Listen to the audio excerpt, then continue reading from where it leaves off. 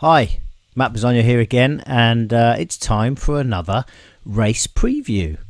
It's Friday morning as I'm recording this, and I thought I'd take a slightly different approach to things today and go with a top-down attack.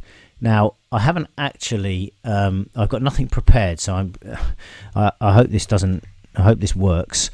Basically, I'm doing it as any user would of an evening, going to a report. I'm going to start with trainer jockey combo because it's a good place to start, particularly on a Saturday where all registered users have access to this.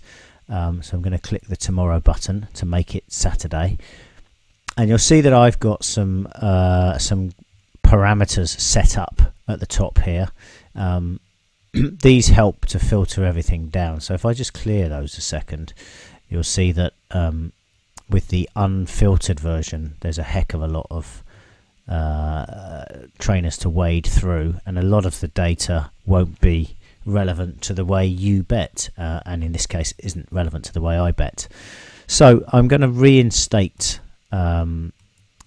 these parameters. I've got actual over expected of 1.25, so that's a positive market expectation essentially. I've got a win percent minimum of 25%, so I want a kind of a high strike rate for this, and I'm going to demand at least 10 runs, and then I'm going to click my update button, and I've got there you go, there's my short list from before, and you can see that there's a 50% strike rate in the last 14 days, 42%, some very high strike rates. I am interested in this data, but I'm not. It's not. It wouldn't be my primary consideration.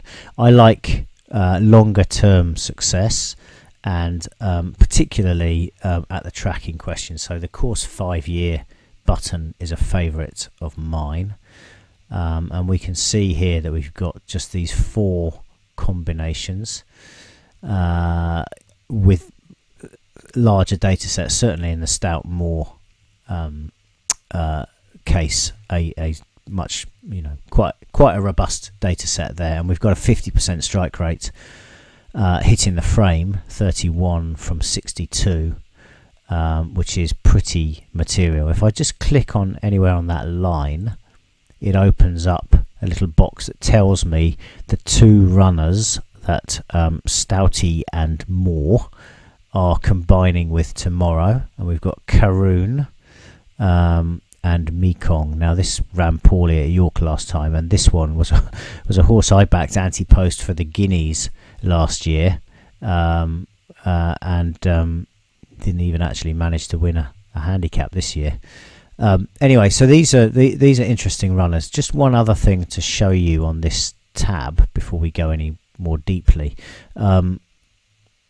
If you click one of these little pointy hat up arrow icons on the left hand side, it will show you, so for example this Mark Johnston Richard Kingscote line, they've had 13 runs together at Haydock in the last 5 years, and if you click on this little pointy hat thing, you can see those 13 rides here. So you can see, for example, that they started very well in 2017 as a partnership, had 2 more winners around about this time last year, and they've been running consistently well. 20-1 this guy, third, more recently, but this year only 2 so far this year, and both of them were soundly enough beaten.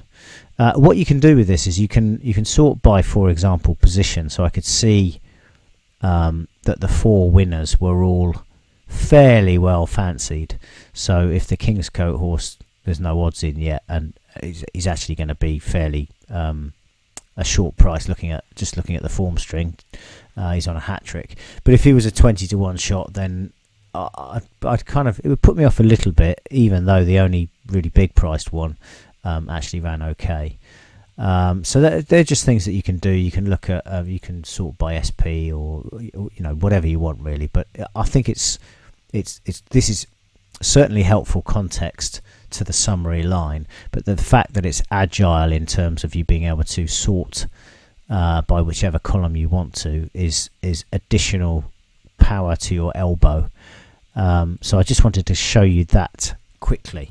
Okay, what is there of interest to me here? I've got to say that the more stout angle is not one that particularly appeals, not because they can't win, but just because they're running in these hyper competitive races at Sandown.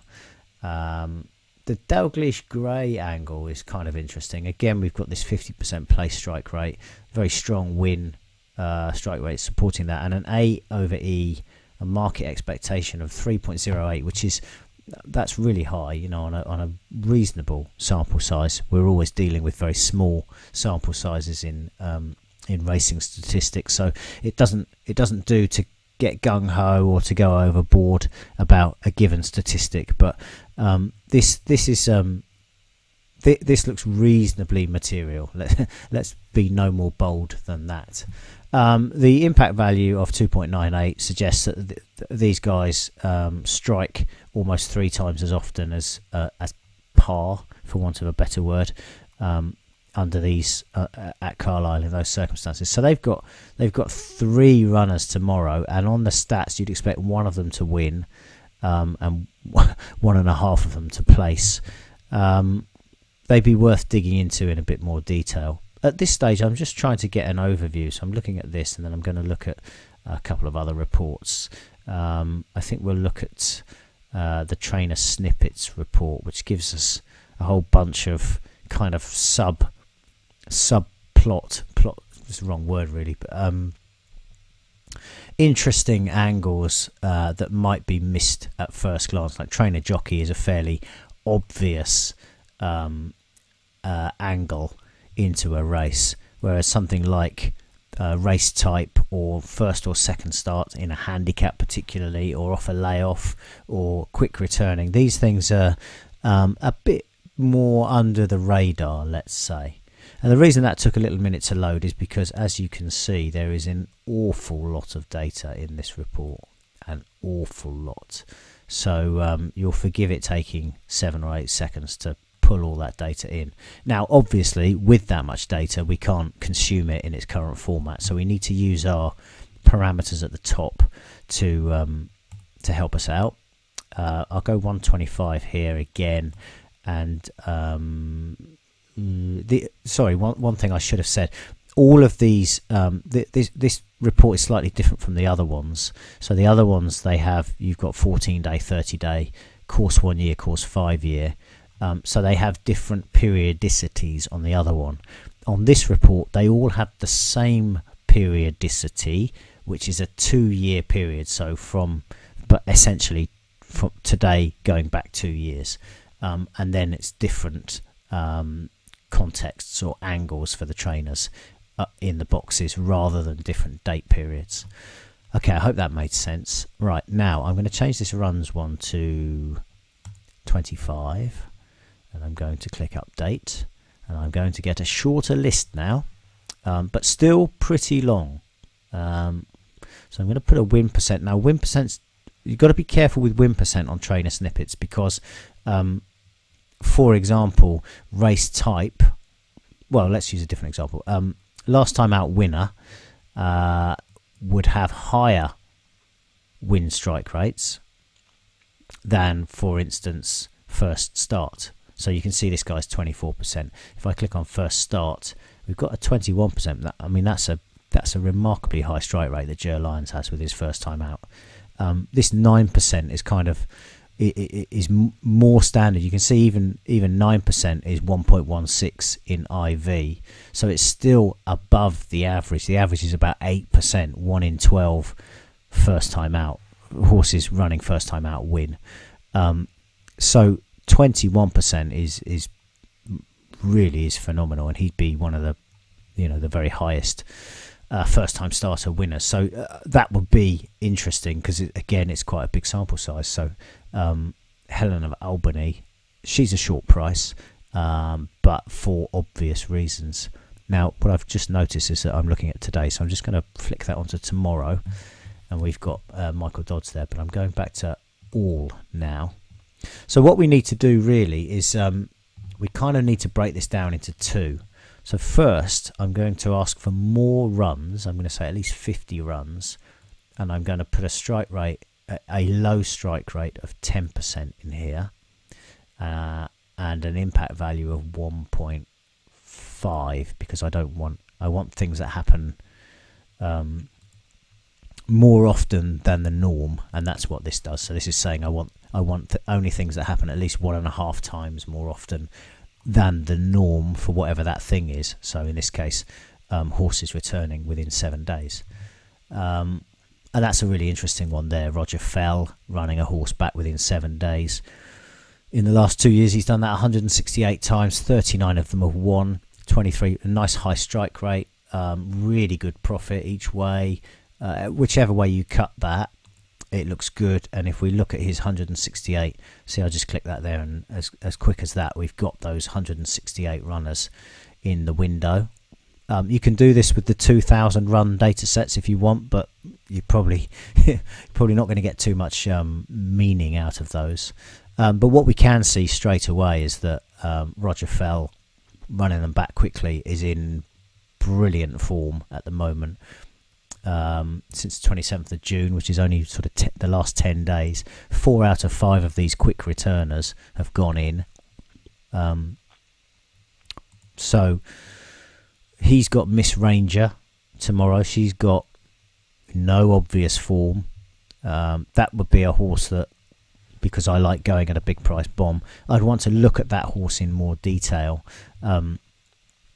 And she'd definitely be one that I'd be trying to make a case for, potentially in vain. But I know that, I know that when Roger runs one back quickly, he thinks he's got a chance, and she might be playable at a price for a trainer who's in form. So that's that. So that's one of the things I want to do, is the big sample size and the low win percent. The other thing I want to do is the small sample size and the higher win percent, and each has their merits in different ways. Now that Roger Fell one appears on both reports, but this one, as you can see, has got more lines on it. What might be interesting here, Steph Canary, 7 minus days, that might be interesting. William Haggis with his stayers, and he has 3 tomorrow, 2 in the same race at the top of the market, which is a bit unhelpful, so we might look at the other one. Menuisier with last time out winners, 32%, which is, the average is about 16.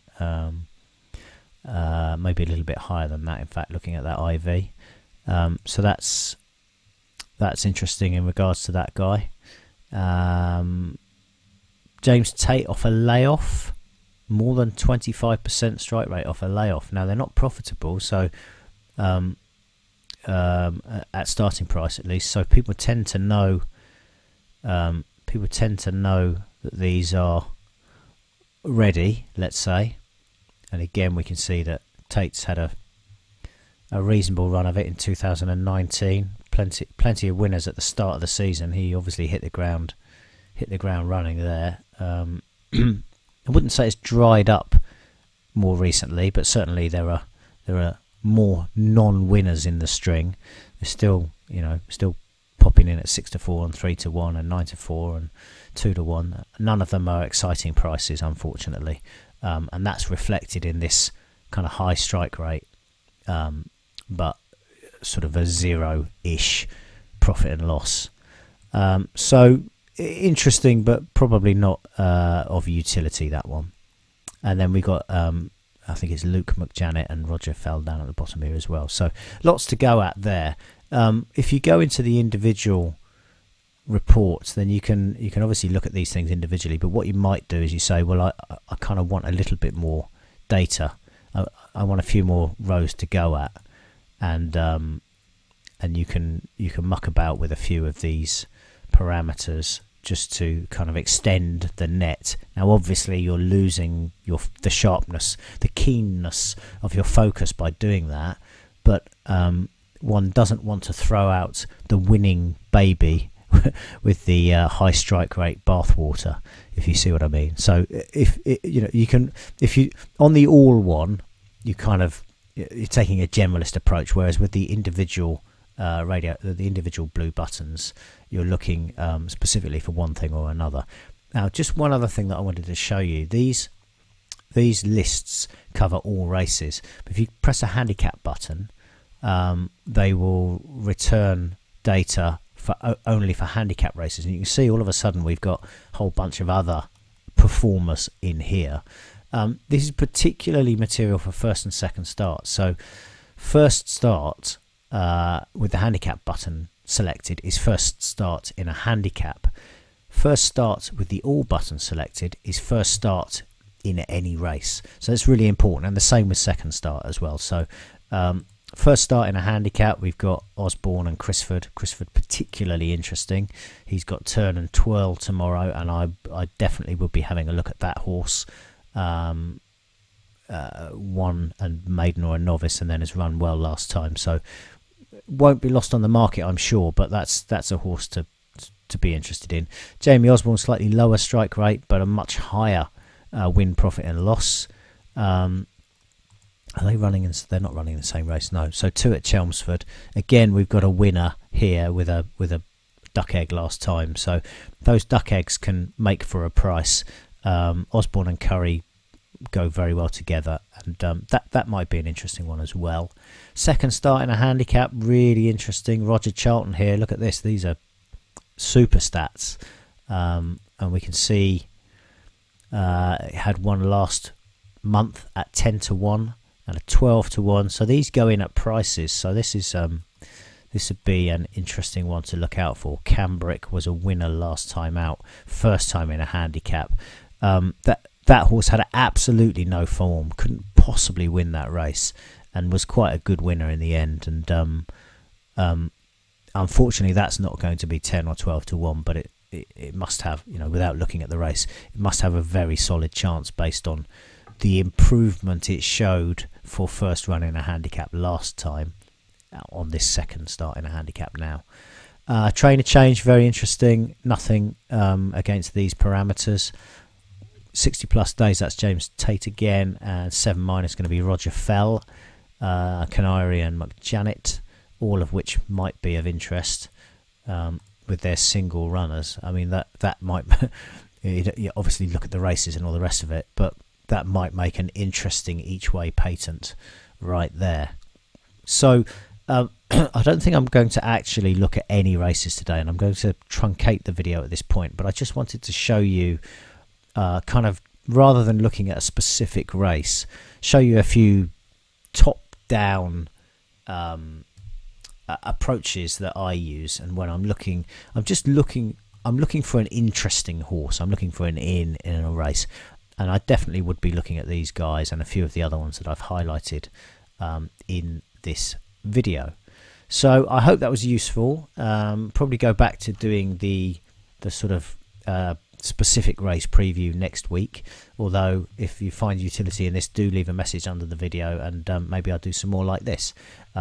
These things can be whatever you want them to be, so don't be shy. Please do tell me what you like and what you don't like, and I'll make sure that the content that I record for you is exactly as you'd have it. Okay, this is Matt Bisogno saying thank you very much for watching. As always, have a great weekend betting, and bye for now.